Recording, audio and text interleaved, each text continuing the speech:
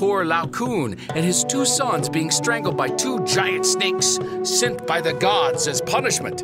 The sculptor Praxiteles broke the long Greek tradition of portraying male subjects in the nude and the females clothed with his Aphrodite of Knidos, which became the first nude woman. More Roman copies were made of this Greek sculpture than any other. The idea of empire appealed to the Romans too, and in 214 BC, they took control of Greece. The Romans loved Greek culture. They copied Greek statues, paintings, and architecture. They even adopted the Greek gods, though they renamed them all. Zeus, meet Jupiter. Poseidon, meet Neptune. Aphrodite, meet Venus. The Romans, though, were much more interested in portraiture of real people.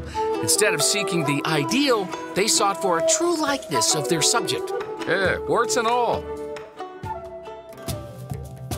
Also, Romans used art as propaganda to promote a political agenda and glorify emperors and their exploits.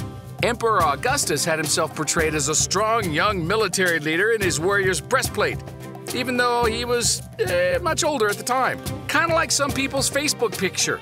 Trajan's column is like movie scenario in stone, the sculpted scenes depicting Roman battles and their ultimate victory.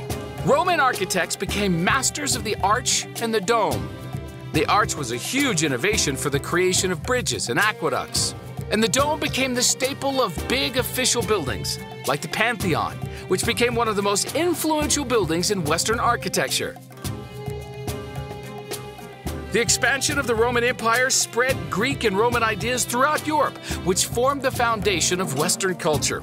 Even today, we are still influenced by ideas developed in ancient Greece and Rome.